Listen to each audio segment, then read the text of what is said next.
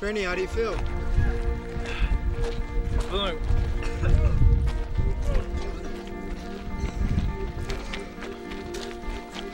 Trini, right here, how do you feel? Horrible, sir.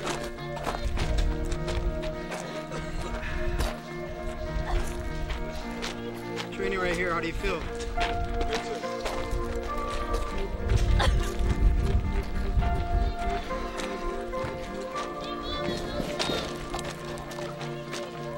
Trini, how do you feel? Okay, sir.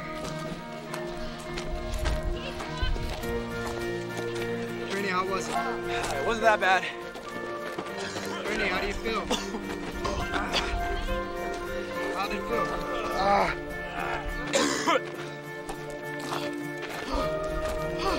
Trini, how did it feel?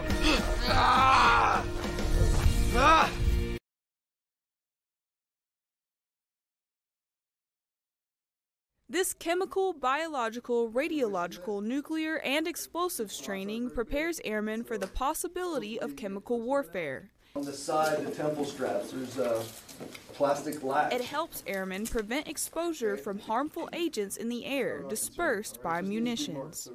It's important to know how to use seabird equipment because it's going to save your life. Some of the things that we go through in class are learning how to inspect the mask, inspecting the suit, post-attack reconnaissance, so how to set out M8 stands and how to cover an asset. Sergeant Zimmerman gives the tools needed to succeed by dividing his class into 2 separate post-attack reconnaissance teams. Airmen demonstrated what they've learned.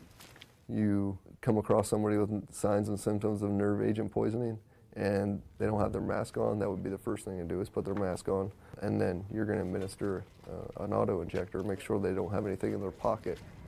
Airmen learned how to use mission-oriented protective posture gear, post-attack actions, and reporting guidelines to prepare them for real-world contingencies. Reporting from Mountain Home Air Force Base, Airman First Class Haley Bivens.